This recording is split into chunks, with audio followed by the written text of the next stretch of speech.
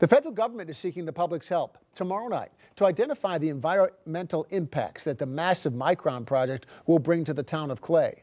The U.S. Army Corps of Engineers will hold a public scoping meeting tomorrow night. It's your chance to have a voice. Our Morgan Scott is working for you tonight. As the lead federal agency under the National Environmental Policy Act, the U.S. Army Corps of Engineers has already determined that Micron's plans may significantly affect the quality of the human environment.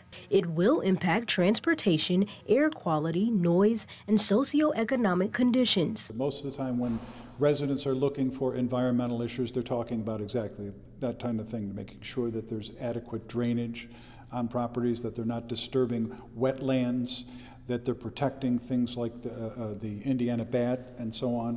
While most Central New Yorkers are still embracing the massive transformation Micron is expected to bring to the area, federal agencies are in the process of preparing an environmental impact statement. They will assess plans for Micron to handle wetlands and other unusual property features in the White Pine property. They will also receive input from the public. It's important that we have the residents' voices heard. I'm really excited about this step. I think it's a step forward.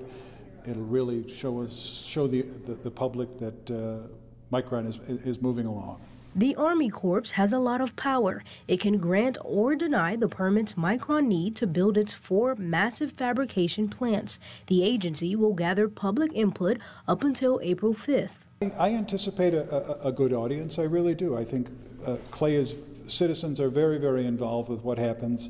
This is significant enough where enough people will say, listen, we want to have our voices heard or our questions answered. Tuesday's public meeting will start at 7 p.m. in the boardroom of the Clay Town Hall. In Clay, I'm Morgan Scott.